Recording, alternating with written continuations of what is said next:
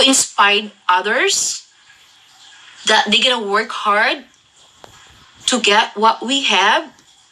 Or, bakit guys? Bakit kailangan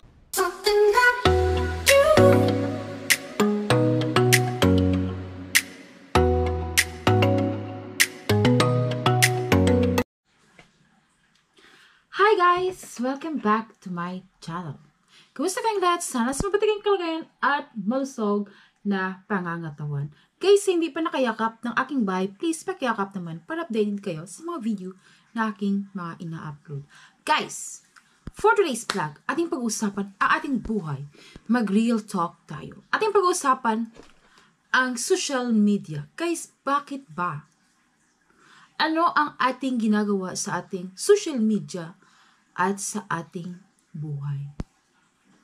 Kung merong nangyayari sa ating buhay, kung ano ang ating nararamdaman, kung ano ang mga achievement na ating nakukuha, at kung ano ang mga susunod nating plano, pinopost natin yan sa ating mga social media. Bakit guys? Bumili tayo ng bagong bahay, ayon sa social media nakapost. Bakit ba guys ginagawa natin yan? I-post at ipakita sa buong mundo na meron tayong yan o nakabili tayo yan. Bakit ba guys? To inspire others that they're gonna work hard to get what we have? Or bakit guys? Bakit kailangang ipaalam natin sa kanila ang ating buhay? At isa pa guys, no? Kung meron tayong bagong kasintahan, punta kagad tayo doon sa ating Facebook, Instagram, lahat ng social media guys. Sasabihin kagad natin, in relationship, married with. Guys, kailangan ba talaga natin gawin yun? Para ipaalam sa buong mundo na tayo ay hindi na single? Kailangan ba nating i-post ang ating mga picture kasama ang ating mga mahal sa buhay, lalong-layo ng boyfriend, lalong-lalo na ang iyong kasintahan, guys. Guys, kasintahan pa lang yan. Mag-asawa nga, kasal, maghihiwalay, ang kasintahan pa kaya? Guys, ipopost natin yan.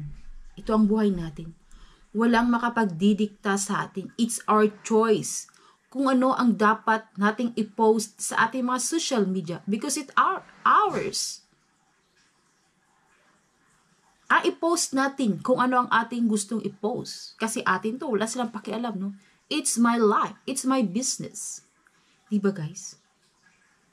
Pero guys, pagdating ng araw na tayo maghihiwalay ng ating karelasyon, ano ginagawa natin, guys? Burahan dito. Ilang oras ang pagbubura kasi ang daming mga pictures, ang daming lahat na nakapost dun sa ating social media na kailangan nating burahin, na hindi makikita ng tao na masaya pa kayo kasi kayo naghihiwalay na. Kailangan ba nating gawin ang burahan? Kailangan ba nating ipaalam sa mong mundo ano ang nangyari sa ating buhay? Siguro guys, it's our own choice. It's our life. It's not my business. It's not your business. It's none of others' business. It's our own choice. Guys, isa naman kung ano yung nararamdaman natin bilang isang tao. Andun din sa social media. Lahat guys, nasa social media na yung mga feeling natin, mga pangyayari sa ating buhay.